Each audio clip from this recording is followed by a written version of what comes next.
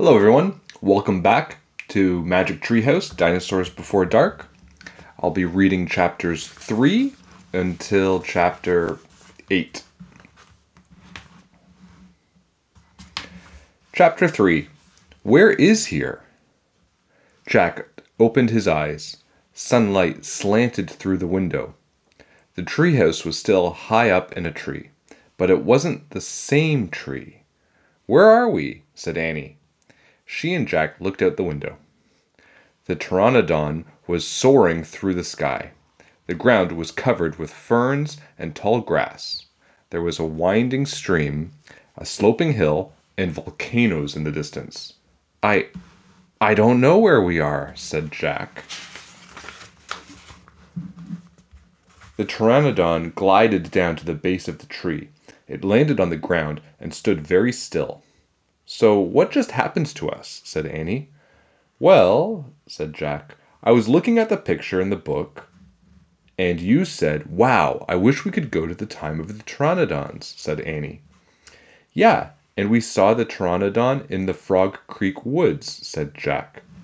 "Yeah, and then the wind got loud, and the treehouse started spinning," said Annie. "And we landed here, and we landed here. So that means what?" said Annie. "I don't know," said Jack. He shook his head. "None of this can be real." Annie looked out the window again. "But he's real," she said. "He's very real." Jack looked out the window with her again. The pteranodon was standing at the base of the tree like a guard. His giant wings were spread out on either side of him. "Hi!" Annie shouted. "Shh!" said Jack. "We're not supposed to be here." "But where is here?" said Annie. "I don't know," said Jack. "Hi, who are you?" Annie called to the pteranodon. The creature just looked up at her. "Are you nuts? He can't talk," said Jack. "But maybe the book can tell us." Jack looked down at the book. He read the words under the picture. "This flying reptile lived in the Cretaceous period. It vanished 65 million years ago with the dinosaurs."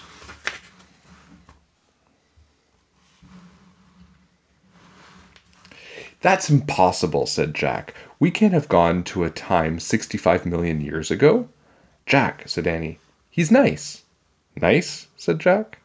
"Yeah, I can tell," said Annie. "Let's go down to him." "Go down?" Annie started down the rope ladder. "Hey, come back," said Jack. But Annie kept going. "Annie, wait!" Annie dropped to the ground. She stepped boldly up to the ancient creature. The pteranodon. Chapter 4. Henry. Jack gasped as Annie reached out her hand toward the pteranodon. Oh no, he thought. Annie was always trying to make friends with animals, but this was going too far. "Don't get too close to him, Annie," Jack shouted. Annie touched the pteranodon's crest. She stroked his neck. She was talking to him. What in the world is she saying? Jack wondered. He took a deep breath. Okay, he would go down too. It would be good to examine a pteranodon. He could take notes like a scientist. Jack started down the rope ladder. When he reached the ground, he was only a few feet away from the creature. The pteranodon stared at Jack. His eyes were bright and alert. "He's soft, Jack," said Annie. "He feels like Henry." Jack snorted. "He's no dog, Annie." "Feel him, Jack," said Annie. Jack didn't move. "Don't think, Jack, just do it," Annie said. Jack stepped forward. He reached out very cautiously. He brushed his hand down the creature's neck.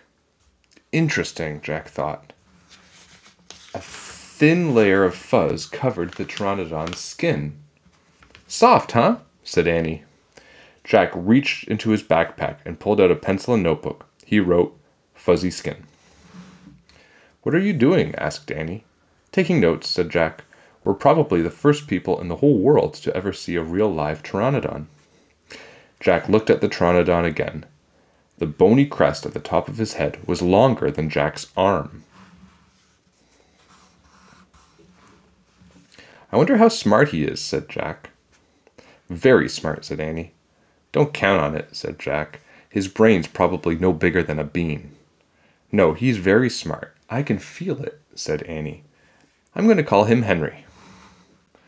Jack wrote in his notebook. Small brain? Jack looked at the creature again. Maybe he's a mutant, he said. The pteranodon tilted his head. Annie laughed. He's no mutant, Jack. Well, what's he doing here then? Where is this place? Said Jack. Annie leaned close to the pteranodon. Do you know where we are, Henry? She asked softly. The creature fixed his eyes on Annie. His long jaws were opening and closing like a giant pair of scissors. Are you trying to talk to me, Henry? Asked Annie. Forget it, Annie, Jack wrote in his notebook. Mouth like scissors. Did we come to a time long ago, Henry? Asked Annie. Is this a place from long ago? Suddenly, Annie gasped. Jack! Jack looked up. Annie was pointing toward the hill. On top stood a huge dinosaur.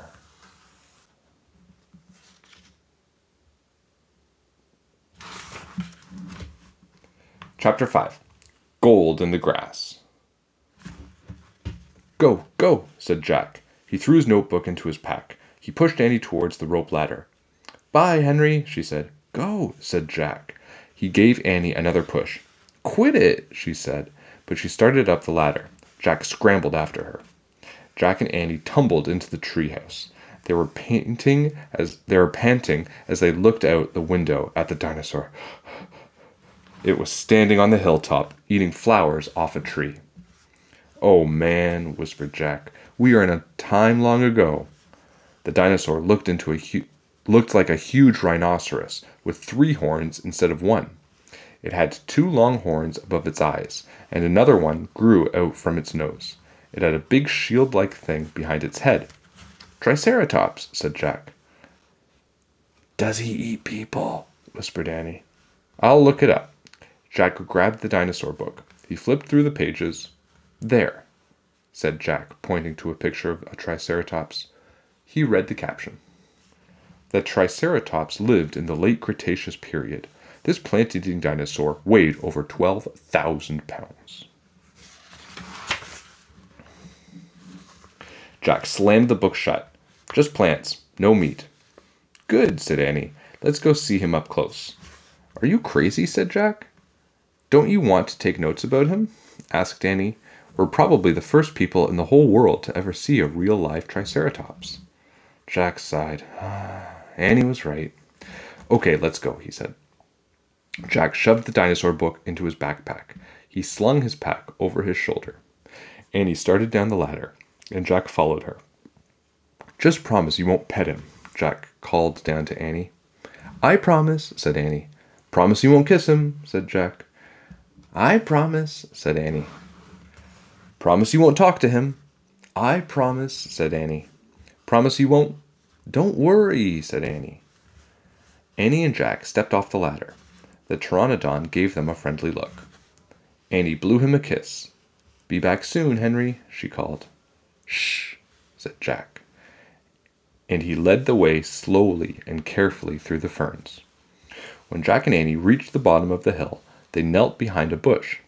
Annie started to speak, but Jack quickly put his fingers to his lips. Then he and Annie peeked out at the Triceratops. The dinosaur was bigger than a truck. He was eating the flowers off a magnolia tree. Jack slipped his notebook out of his pack. He wrote, Eats flowers. Annie nudged him. Jack ignored her. He studied the Triceratops again. He wrote, Eat slowly. Annie nudged him harder. Jack looked at her. Annie pointed to herself. She walked her fingers through the air. She pointed to the dinosaur. She smiled. Is she teasing? Jack wondered. Annie waved at Jack. Jack started to grab her. She laughed and jumped away. She fell into the grass in full view of the Triceratops. Get back, whispered Jack. Too late. The big dinosaur had spotted Annie. He gazed down at her from the hilltop. Half a magnolia flower was sticking out of his mouth. Oops, said Annie. Get back, Jack said again. He looks nice, Jack, Annie said. Nice? Watch out for his horns, Annie. The Triceratops gazed calmly down at Annie. Then he turned and lopped down the side of the hill. Bye, said Annie. She turned back to Jack. See? Jack grunted, but he wrote in his notebook. Nice. Come on, let's look around some more, said Annie.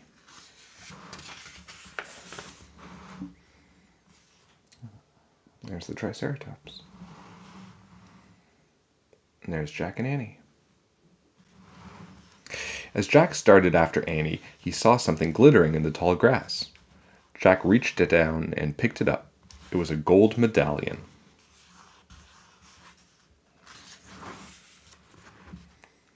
A letter was engraved on the medallion, a fancy M. Oh man, someone was here before us, Jack said softly. Chapter 6, Dinosaur Valley. Annie, look at this, Jack called. Look what I found. Annie had gone up to the hilltop. She was picking a flower from the magnolia tree. Annie, look, a medallion, shouted Jack. But Annie wasn't paying attention to Jack. She was staring at something on the other side of the hill. Oh, wow, she said, clutching her magnolia flower. She took off down the hill. Annie, come back, Jack shouted. But Annie had disappeared. Oh, brother, Jack muttered. He stuffed the gold medallion into his jean pocket. Then Jack heard Annie shriek. Ah! Annie? He said. Jack heard another sound as well, a deep bellowing sound like a tuba. Oh. Jack, come here, quick, Annie called. Jack raced up the hill. When he got to the top, he gasped. The valley below was filled with nests, big nests made out of mud. The nests were filled with tiny dinosaurs.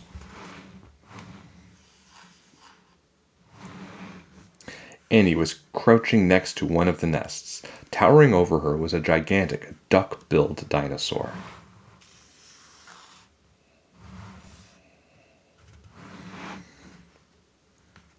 Don't panic, don't move, said Jack. He stepped slowly down the hill towards Annie. The huge dinosaur was waving her arms and making her tuba sound. Oh. Jack stopped. He didn't want to get too close. He knelt on the ground. Okay, move towards me, slowly, he said. Annie started to stand up. Don't stand, crawl, said Jack. Clutching her flower, Annie crawled towards Jack. Still bellowing, the duck-billed dinosaur followed her. Annie froze. Keep going, Jack said. Annie started crawling again. Jack inched farther down the hill until he was just an arm's distance from Annie. He reached out and grabbed her hand. He pulled Annie toward him. Stay down, Jack said. He crouched next to her. Bow your head. Pretend to chew. Chew? Said Annie. Yes, said Jack. I read that's what you do if a mean dog comes at you. She's no dog, Jack, said Annie. Just chew, said Jack. Jack and Annie both bowed their heads and pretended to chew. Soon the dinosaur grew quiet. Jack looked up. I don't think she's mad anymore, he said. You saved me, said Annie. Thanks. You have to use your brain, Annie, said Jack. You can't just go running to a nest of babies. There's always a mother nearby. Annie stood up. Annie, don't, said Jack. Too late. Annie held out her magnolia flower to the dinosaur. I'm sorry I made you worry about your babies, she said. The dinosaur moved closer to Annie. She grabbed the flower from her hand. She reached for another. No more, said Annie. The dinosaur let out a sad tuba sound. But there were more flowers up there, Annie said. She pointed to the top of the hill. I'll get you some. Annie hurried up the hill. The dinosaur waddled after her. Jack quickly looked at the dinosaur babies. Some were crawling out of their nests. Where are the other mothers? Jack wondered. Jack took out the dinosaur book. He flipped through the pages. He found a picture of some duck-billed dinosaurs. He read the caption. The Anatosauruses lived in colonies. While a few mothers babysat the nests, others looked for food. So there were probably more mothers close by looking for food. Hey, Jack, Annie called. Jack looked up. Annie was at the top of the hill, feeding magnolia flowers to the giant Anatosaurus. Guess what? Said Annie. She's nice too. Suddenly, the Anatosaurus made her terrible tuba sound. Annie crouched down and started to chew. The dinosaur charged down the hill. She seemed afraid of something. Jack put the book on top of his pack. He hurried to Annie. I wonder why she ran away, said Annie. We were starting to be friends. Jack looked around. What he saw in the distance almost made him faint. An enormous monster was coming across the plain.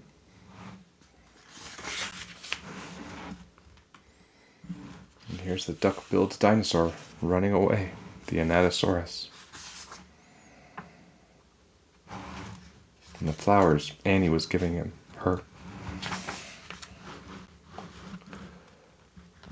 The monster was walking on two strong legs. It was swinging a long, thick tail and dangling two tiny arms. It had a huge head, and its jaws were wide open. Even from far away, Jack could see its long, gleaming teeth. Tyrannosaurus Rex, whispered Jack. Okay. And that's the middle part of Dinosaurs Before Dark. I'll read the last part and I will upload it soon. Anyways, I hope you're enjoying the book as much as I am. I'll see you next time.